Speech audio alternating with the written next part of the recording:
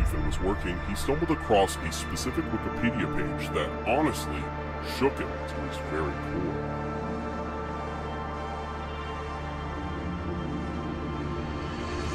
Jonathan Park is a Christian audio drama that is surprisingly still going on. According to their website, it's full of faith-building and educational evidence for a creator. If your family enjoys imaginative and immersive stories packed with biblical truth, then Jonathan Park is for you. If your kids have never experienced Jonathan Park's It's supposed to be Jonathan Parks. That's possessive. Okay, whatever.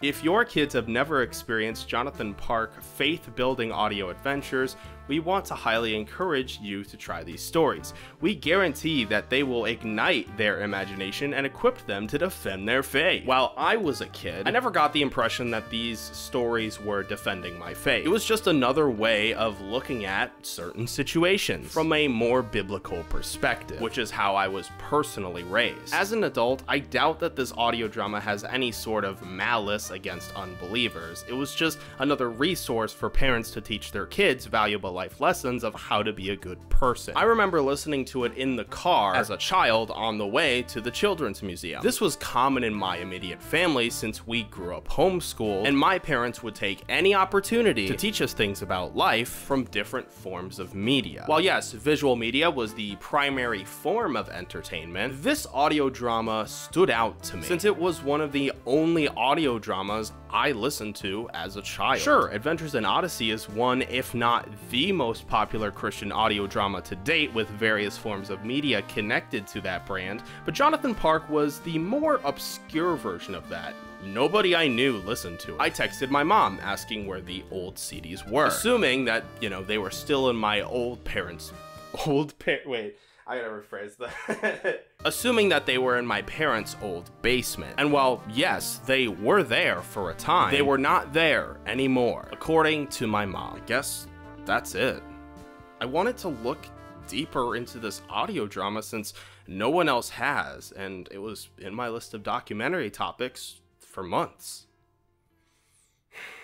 Then, I got a text from my dad. A picture of one of the Jonathan Park CDs. I was so happy to see this image of a beloved childhood artifact. Now I can revisit yet another aspect of my childhood and see if it still holds up. First, it was Ohio Distinctive Software, then it was Studio C, and now we are going on a brand new journey. Not about games, not about a TV show, but an audio drama.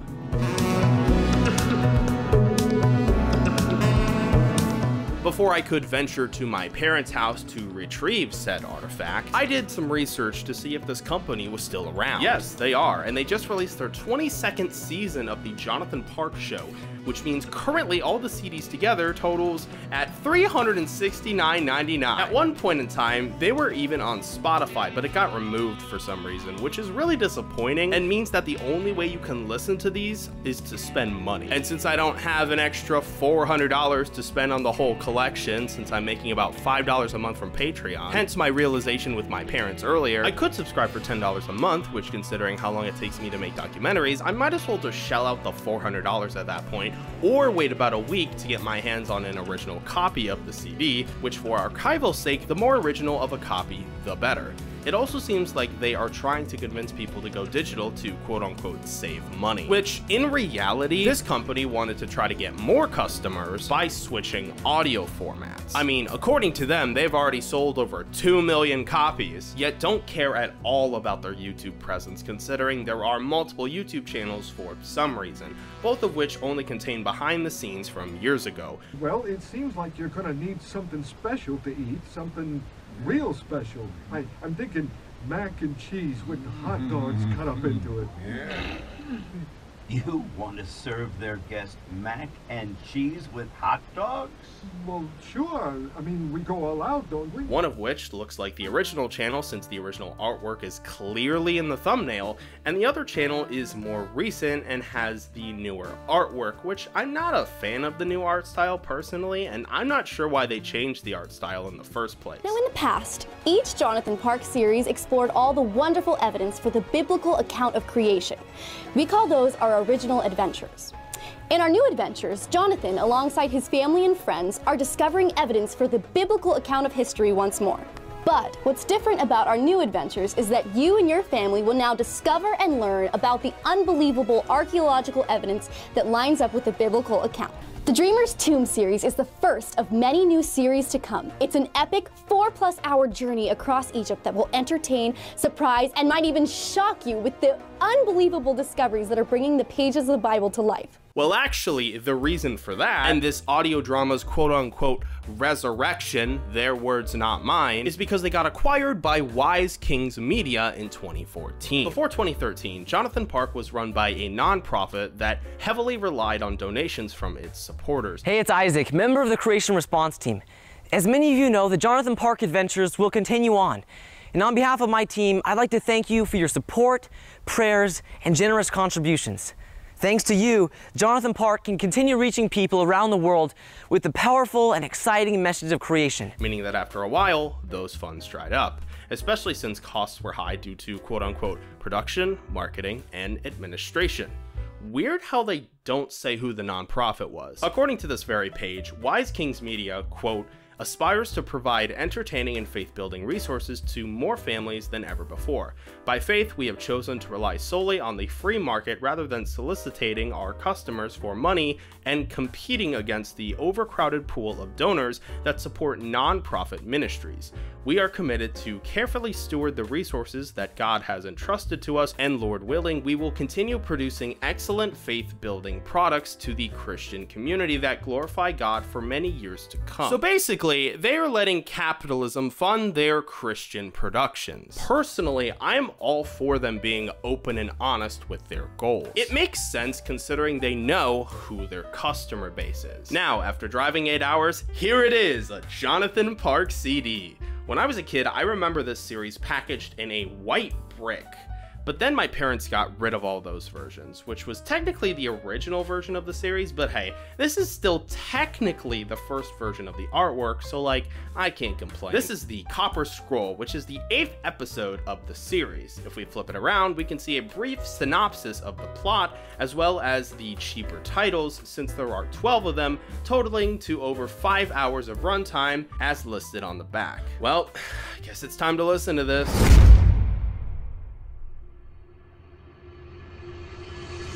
This show took me 3 days to finish. It's a chronological series with a creationist perspective, showing scientific evidence for creationism in this fictional series. Starting with episode 1, every episode has a strict formula. Cold open, narrator pops in. About halfway through, there's a plot twist which leads to a commercial about the website, always ends in a cliffhanger, and finishes with audio credits as well as what the actual discoveries were that inspired the episode. This audio series is densely packed with observations, so it can be hard to follow at times, especially with multiple narratives happening in the same episode with multiple different characters. Basically, the Park family originated in New Mexico. There's a debate of free thinkers and creationists, which brings up questions to answer from both sides and doesn't shy away from the hard to answer questions, encouraging that it's okay to ask questions. The Bible's made up of fables and stories that existed long before. Why do you say that? Come on, Jim. You've never heard the Bible's creation story was a ripoff of the Babylonian Enuma Elish, which was written hundreds of years before Genesis? No, I've never heard that before. Finally, the audio mixing is actually very well done, with music, sound effects, believable voice acting, and localized character dialects, which makes sense because obviously they're in the desert. Episode 2 made me realize that it's actually kind of impressive how every single episode is exactly 25 minutes and 58 seconds long, and that this very investigative, dramatic historical fiction show has some pretty funny moments. The 3rd episode further cemented that it's a chronological storyline, and that there is always a setup for cliffhanger. I appreciate that they always end the episode with the original sources. Apparently there's a lot more to Jonathan Park than just an audio series. In the 4th episode, Jesse, Jonathan, and Dr. Park got kidnapped. And the only reason why I'm mentioning this is because one of the kidnappers kind of sounds like Pedro Pascal. A little bit. Topics of Gentiles and cults pop up here, and an interviewer interviews Jim Brennan, which is a nice callback to the debate he lost earlier. It was at this moment that I realized if Indiana Jones was a Christian expedition, this would be that show. Episode 5 has Miles in prison from a previous season, and later Jim Brennan encourages Jessie to go to a water fountain, but she refuses, mostly because that's how she got kidnapped in an earlier episode, which is attention to detail that I personally appreciate. This episode also explains how documents are handled correctly. In the 6th episode, they split off into 2 groups, and it's also revealed that the Brennan Museum of Creation is home to some of the characters in this show. Although, considering this is the 8th season, that's really not new information. Chapter 7 has them reading from the Bible directly to connect actual locations to the Bible, which they do a lot, to find the treasure, leading to an ambush. The next major event was many years later when Jacob bought land in this area, the place where his son Joseph would eventually be buried. That's in Genesis 33, 18 and 19. All right. And Jacob came to Shalem, a city of Shechem, which is in the land of Canaan, when he came from Padan Aram and pitched his tent before the city. And he bought a parcel of a field where he spread his tent at the hand of the children of Hamor, Shechem's father, for 100 pieces of money. Isn't this also the place where Joseph's brothers were herding sheep before they moved to Dothan? Where they sold him into slavery? Yes, that's right. At this point, I realized that each episode has 2 parts, totaling 52 minutes per episode. So far, this hasn't aged poorly whatsoever.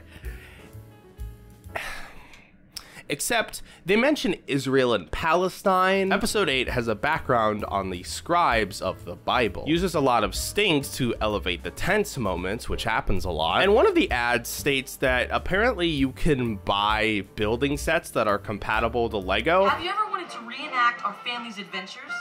Well, now you can. Introducing Jonathan Park building sets, coming soon at jonathanpark.com. These exciting building sets are compatible with Legos and other building bricks, and are perfect for hours of fun and learning as you recreate the world of Jonathan Park in your own home.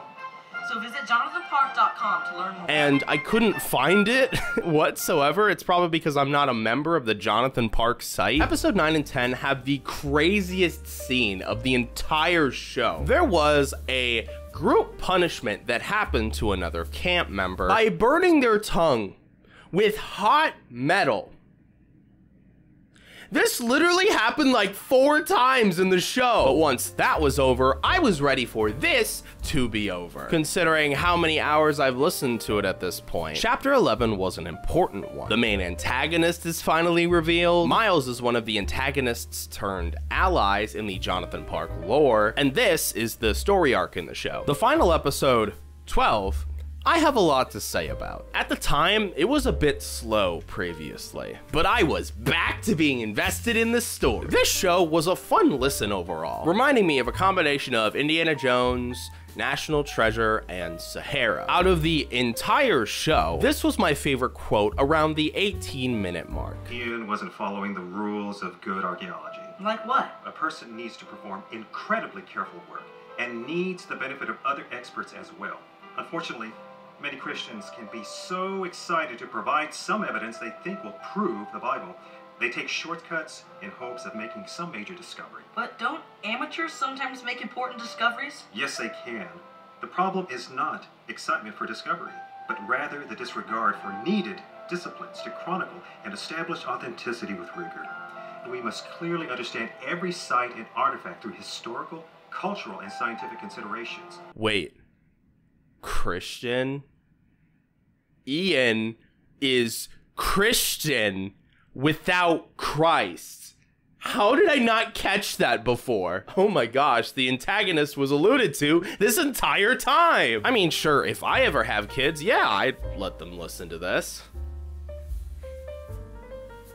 And then I got to the debate. It was fine, I guess. I wasn't too impressed with it. This debate was hinted at throughout this entire season. And once it finally happened, it's basically saying that there are skeptics excuses, and objections, and that those don't matter because creationists base their beliefs on the Word of God. It's very clearly playing to the Christian crowd, because of course it is. But it's not a good rebuttal, because it is in fact a straw man fallacy. The CRT, or the Creation Response Team, basically said, it doesn't matter what you think because you don't base your beliefs on the Bible. And to me, it's a very weak argument. I don't know, I just feel like the argument could have been made in a more level-headed approach than just doctrination. This entire show, they cite actual archaeological discoveries and then connect it to the Bible, which was interesting to see, but they don't even do that in the debate. So what was the whole point of the research Dr. Brennan was doing for this debate in the first place? Other than that though, it's a pretty good show. Yep, pretty good. Wait, so who originally created Jonathan Park?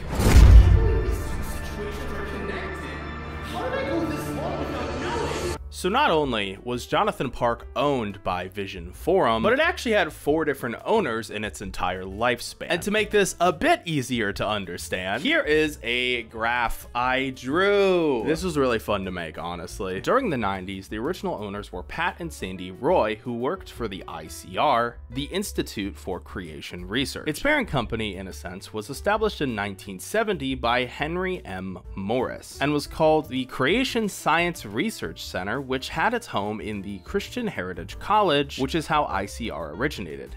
The ICR was, quote, a creationist apologetics institute in Dallas, Texas that specializes in media promotion of pseudoscientific creation science and interpretation of the Genesis creation narrative as a historical event. The ICR adopts the Bible as a literal documentary of scientific and historical fact, as well as religious and moral truths, and espouses a young earth creationist worldview. It rejects revolutionary biology, which it views as a corrupting moral and social influence and threat to religious belief. Which, after listening to this CD, yeah, that actually makes a lot of sense. Between the 90s and the 2010s, the website for Jonathan Park looked like this, which is a lot more what the ads sounded like than the modern website we have now. The original site had a lot more personality, and it was actually fun to discover what was on this site. You can even meet the characters in the form of a blog post. I've never been on this website, even as a kid, so this is honestly my first experience with it, and man, I love the aesthetic of this. There are even games on this site, puzzles and coloring sheets mostly, and while I was excited to see what Flash games they have,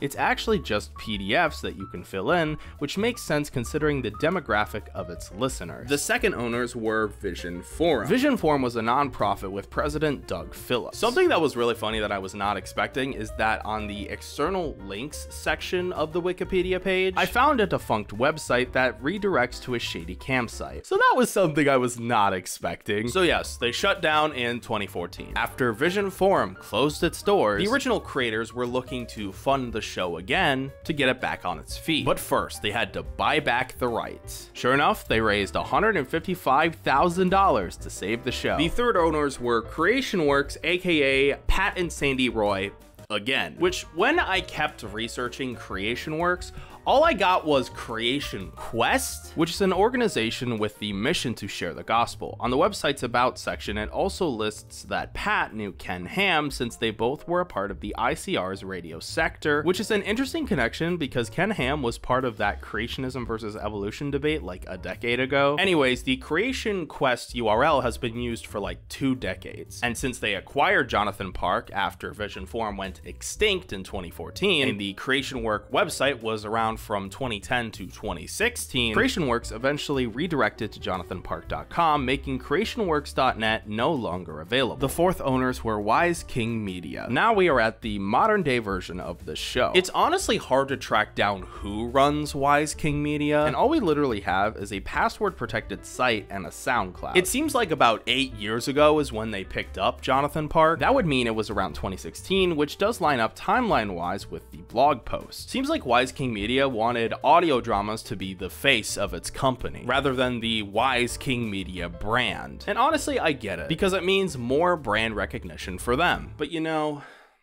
I started to think, why was this company super private? All the other ones haven't been.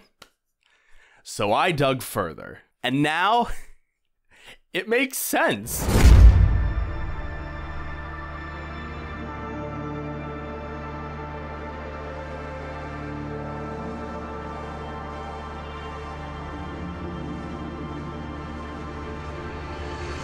The ICR believes that creationism is a science, which no, technically it's not. Creationism is based on a religion, so therefore, it's not a science. Listen, I'm not a scientist. I wouldn't know, and I'm not going to pretend to know. All I know is the Bible is based on Jesus Christ and the Trinity, not science. Regarding Vision Forum, do you know why they shut down? Because Doug Phillips confessed to, let's just say, a lot of inappropriate behavior regarding marital situations. There was in fact a lawsuit against Doug Phillips due to alleged abuse, which of course Doug did not confirm, although he did say there was a, quote, inappropriate relationship. That was why they eventually shut down in 2014. Also, Vision Forum had some very questionable beliefs. First of all, they believed that women are property, according to biblical patriarchy, where, quote, women really cannot be trusted as decision makers, and also, quote, unless a daughter marries, she functionally remains pretty much the property of the father until he dies. Oh gosh, that's not okay. Quiverful Beliefs also makes a cameo here, which basically means that big families are a blessing from God and birth control is frowned upon. Obviously, it is an individual's choice whether or not they want to have a big family or use birth control. I just don't like that it's tied to a religion. That right there is what irks me about it. With CreationWorks, aka The Roys, while I can't confirm this, I would not be surprised if Pat and Sandy Roy still held the beliefs of the ICR. And my evidence for this are the 9 seasons of Jonathan Park, where it's very clear to me that they treated creationism as a science. Last of all, Wise King Media. They aren't super public, which makes me a bit concerned, but I couldn't find anything about the owners of the company. Considering all we know about the previous owners, that doesn't surprise me. Literally in the blog post that they posted about Jonathan Park, they didn't even name who was the previous owner, which is a little bit suspicious. And also, the bio of the Wise King Media page for this new Jonathan Park reboot reads out of fear. 7 out of every 10 Christian kids are leaving the faith after high school. Yeah, probably because of religious trauma. What? No, that's crazy. This new company sees atheists as a greater assault on Christian beliefs and that it's all Satan's fault. I hate this narrative that all atheists are evil and all Christians are good. No, that's clearly not true. Listen, I'm all for religious freedom. What I'm not for is fear-mongering to take advantage of other people. This is how you separate art from artists. You look at the art they make, you look at the people they are, you look at the beliefs they have. Separating art from artist is all about if you enjoy a person's work of art and acknowledge the kind of person that they honestly are without shoving anything under the rug, you can also acknowledge if you like a person's art. There are countless artists whose works of art people have loved, but once they fall under scrutiny, then people feel justified to crucify said artist. I can acknowledge that I liked the Jonathan Park audio series, and still do to an extent, but I don't agree with the beliefs of some of its creators, and that's okay. I believe that art is like a picture. It's a product of its time. The art itself doesn't change. The only thing that changes are the people who make the art and the people who see it.